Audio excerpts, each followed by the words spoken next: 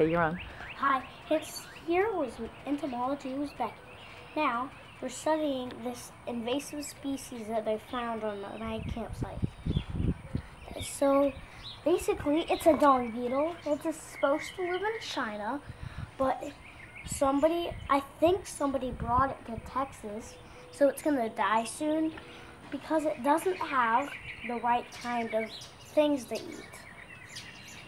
And I think my mom puts this grass in, but that would really kill it because it's the right kind of food.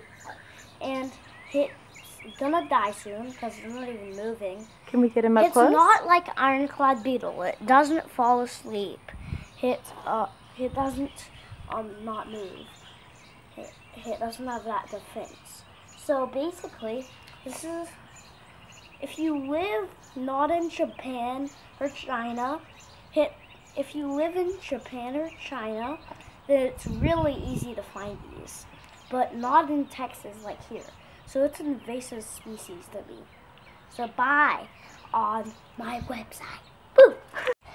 So here on Entomology with Beckett, this is my beetle, my dung beetle, and I just figured out what he can eat. He can eat my dog's poop, and you can also roll it around somewhere else.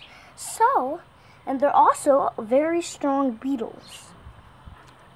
How did you know he was a dung beetle when you saw him? Because he had the same kind of looks as a dung beetle, and he looks just like him. And I don't know why there's a crack in his shell. Maybe he just got a little scratch there from a predator, but that's not really normal, so it's a predator, basically. Bye. I probably won't make any more videos about this guy because he's about to die soon. He lives in China. Bye-bye, beetle. Have a nice funeral.